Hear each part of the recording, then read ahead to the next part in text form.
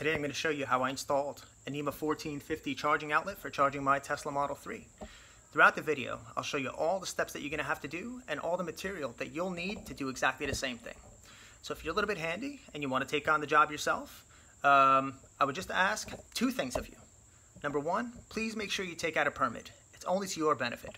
And number two, if you enjoy the video, please do hit that like button and subscribe to my channel. In the next couple days, I'm going to upload a bunch of videos on the Tesla Model 3 and more specifically the little known features of the Model 3 so that I can help you get the most out of your Model 3.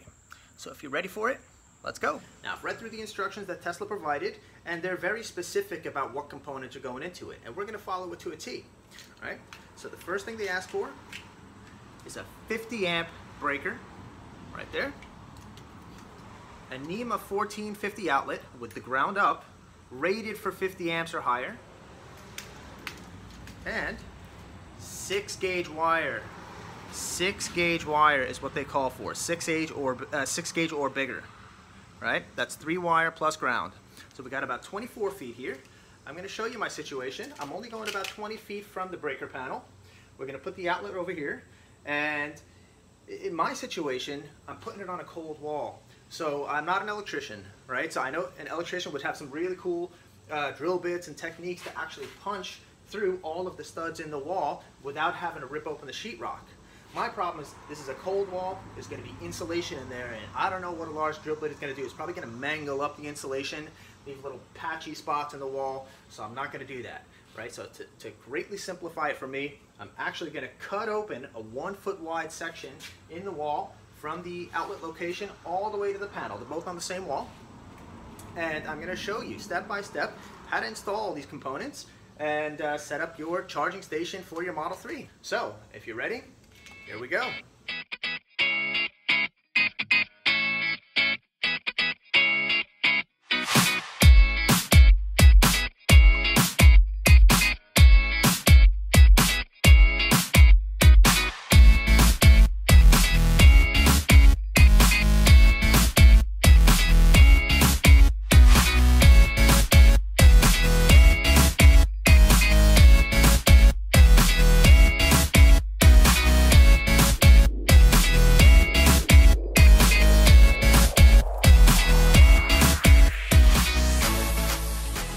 So let me show you what I did here. So my goal is to take out this bit of sheetrock here all the way across, but I don't want to have to buy more sheetrock. I'm actually not that good about cutting sheetrock in the first place. So if I carefully cut out this section of sheetrock, I know how to put it back in. That's not that big a deal, and spackle's not that big a deal either. So what I did was I drew lines right on where the studs are because that's where you want to make your cuts. So you don't want to make a cut in the sheetrock if it's in between two studs, because you're not going to have a place to screw it back in after the fact. So you're going to cut on the studs. All right, so I drew each of the sections right in between the studs. You can see that all the way across, right on the studs rather, and I marked them. I marked them with numbers, number 1, 2, 3, 4, 5, 6, 7, 8. That way, after you take them out, you can just stack them up any which way you want, and when you're done with your project, you'll be able to put the ball back in exactly in the spots where they were. That will be the piece that fits on that part of the wall. So here we go. We're actually going to cut it out now. And also I should add that I intend to put the outlet above my cut because the box that I'm going to put in doesn't really accept the wire to come through like the side of the box. It has to come through either the bottom or the top. So the goal, my intention is to run the wire this way and then take a turn upwards through the bottom of the box. Plus you'll have like some room to play with. So really the box is going to go right about there. All right, here we go.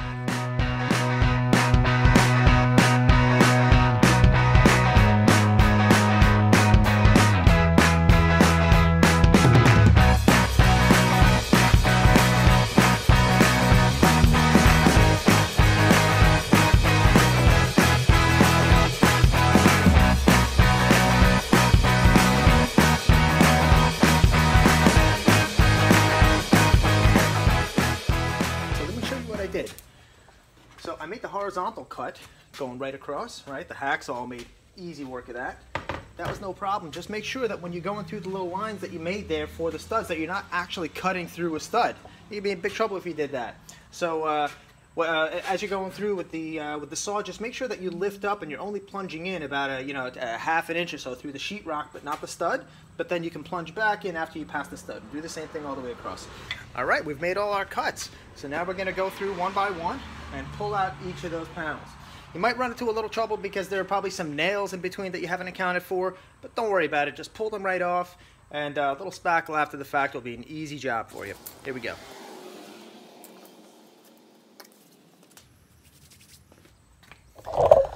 Well, wouldn't you know it? There is no insulation. I guess the contractor who put this house up only put the insulation on the outside, that styrofoam insulation. I would hope that if I was inside the house cutting open an open wall, like in my dining room or living room, that there's real insulation in there. In this case, it is just, it's an unheated, unair conditioned garage. The builder, 17 years ago probably figured, what the hell, it's not code, it's cheap out a little bit. Nevertheless, I think the job is going to be easier. So, all right, let's keep on going.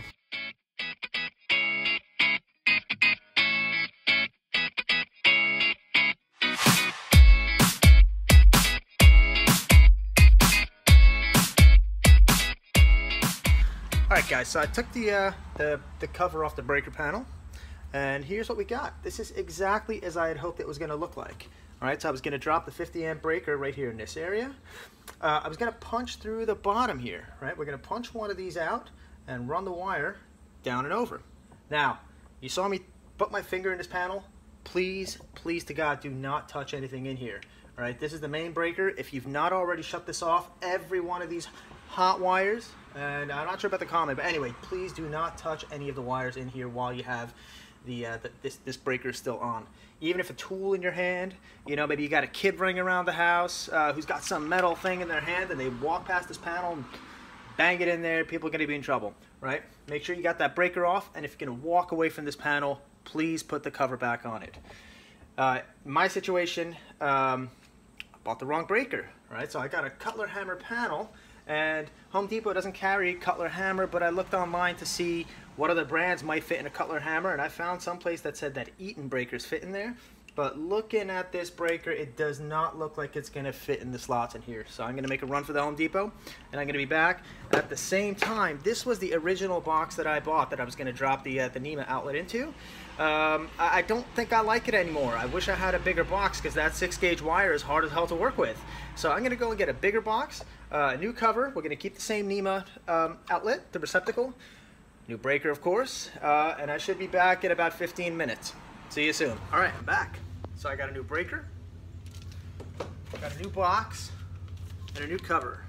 So the idea is this is gonna mount to one of the studs this way. Cover goes right on that, and we'll do the hookup. Should be okay. Onward.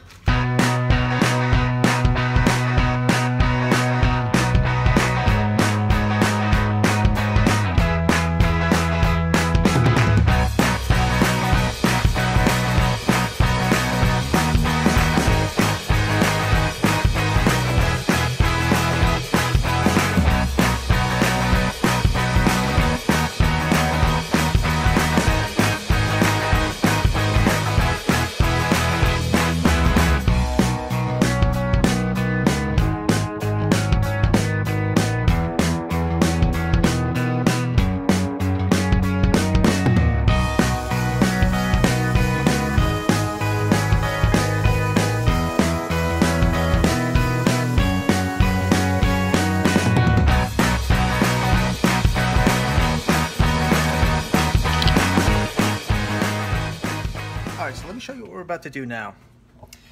So we're gonna have to punch through the bottom of the box, and it's gonna be a 3/4 inch punch through this box. The 1/2 inch that's here is not gonna support the 6-gauge wire, so we're gonna punch through either this one or this one here, but I'm thinking this one just to give us a little room. So we're going to come down with the wire and start making our way through. Now you'll notice that I drilled through all the studs except for this one, right? Because check it out, so the main for the house comes all the way through and comes down over here. So I'm blind drilling it to here. So I didn't drill through. So what I'm going to do is I'm going to drill a little hole through here somewhere. I'm not sure. I'm going to think about it for a sec in a manner that I can get the sheetrock back on, just so I can see what's under there. All right, so let me show you what I did. So I didn't use the saw, right? I used my knife just to cut a little bit of a small square here. It's going to be hard to fit that piece back in, but I'll find a way. There's ways to do it. So I didn't want to cut anything behind there because look what I found, right? The main service for the house is coming right there. There's also a couple other wires, so that's a good thing we went about it slowly so we didn't cut anything. So here's what we're going to do up here, right? Let me flip this around. So we got to punch through the box from the bottom up. Right, so I have a 3/4 inch Romex connector. These over here are all 1/2 inch, right? This one back here is a 3/4, so that's the one we're going to use, one of these. I'm going to think about it for a second, but we're going to punch one of these from the bottom, and that's where the wire is going to come through, through the Romex connector. Very similar to that one right there. Not much different, except that one's a 1/2 inch. We're going to go with 3/4 inch because it's a pretty thick wire. So here we go. All right, so we have cut the power to the house, right? I put my multimeter to this. I'm getting 0 volts across all the terminals, so it's looking pretty good. And also what we did was we punched a hole in the panel. You can see that down there. That's the 3/4, and we're going to run the wire through there. First, we're going to put a connector, and then we're going to run the wire. So I'm going to put you down for a second and show you how we install a new breaker.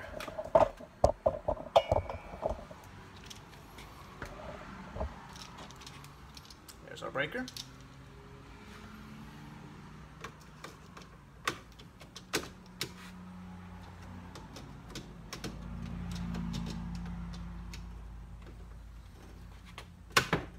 Installed. All right, so we're going to put this in to the off position and run the wire right through now. Here we go.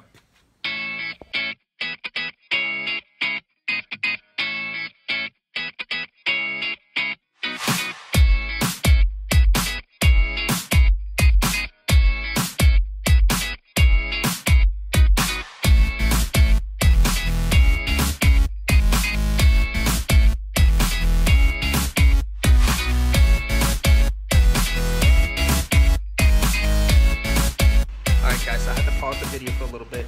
That was kind of a pain in the bum to get it right through. Nevertheless, we do have it through, and if you can see, I'll try to get in there for you. I put a 3/4 inch Romex connector. It's the snap-in type, so I had to snap it through from the bottom. We pulled the wire through. I stripped back all the sheathing and unstranded the wire. So what we're going to do here is we're going to take the two hot leads, right, the black and the red, and we're going to put them into each pole of this breaker. Right, the neutral is going to be run along the bottom up to the neutral bus, and the ground is going to run up the left-hand side to the ground bus. We're going to keep it all nice and tight, just like the contractor did the first time when setting this thing up. So here we go.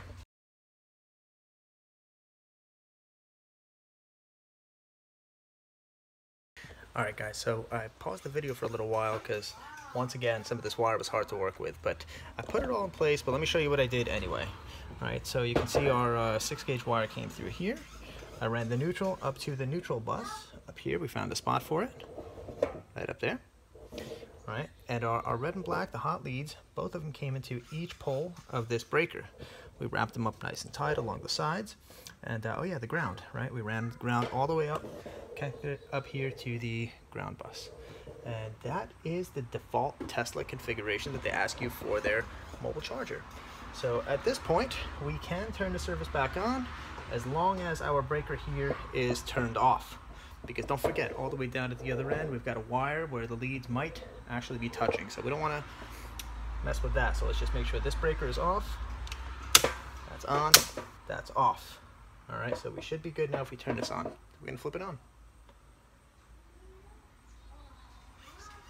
Think about that for a sec. Yeah, looks good. Boom. Lights are back on, and we can continue.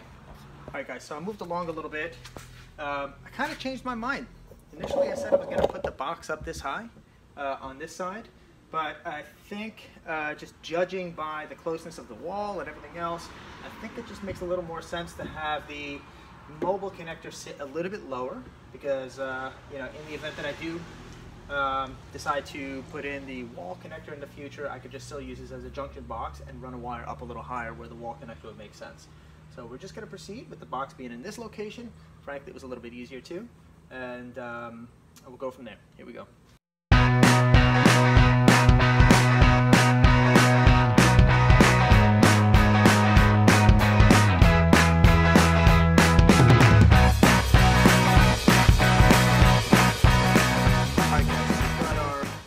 All cut to length over here and the ends stripped off.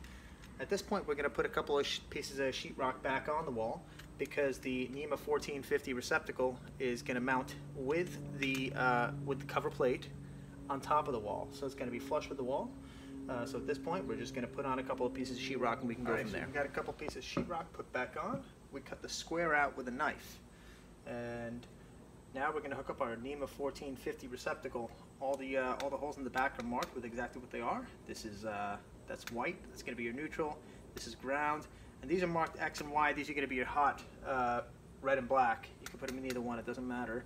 Just see that when you hook them up, maybe just try to get it in the right position so that the ground is up. Again, we're doing this for Tesla, and Tesla requires that the ground be up because of the direction that their mobile adapter hooks up. It kind of puts some weight in one direction because it's kind of got an L on it. So if you do it this way, you'll notice that's always kind of like hanging out, and the wire is going to go like up and around. So if you do it with the ground up, the wire will always go straight down.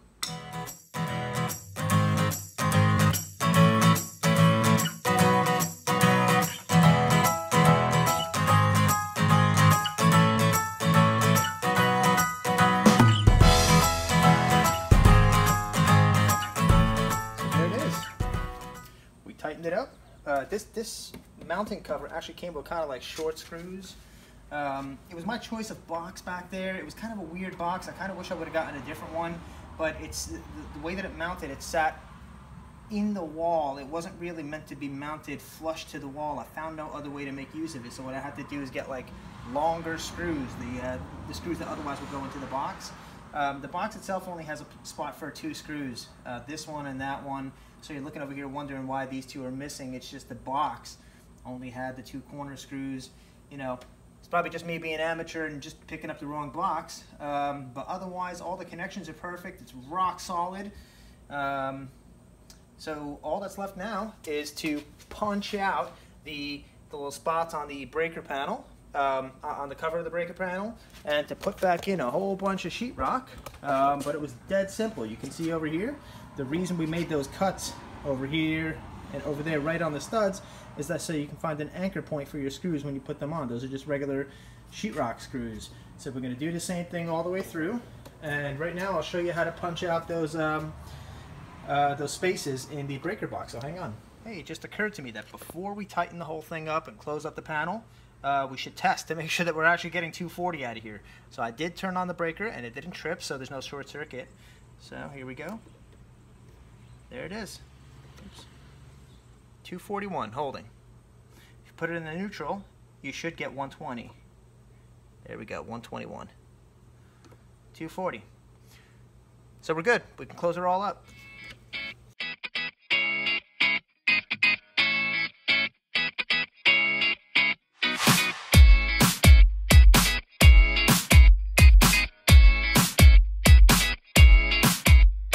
So there it is. I really hope you enjoyed this video. I hope you can make some use of it. You know, it probably wasn't perfect. If you are going to do this, do as I did, and please take out a permit. Be safe. Make sure you got all your breakers turned off whenever you're working on stuff.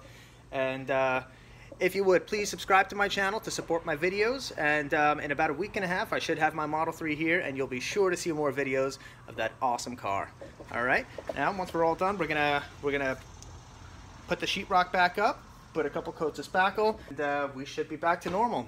All right, so hope you enjoyed it. Please do subscribe and like the video. Thanks.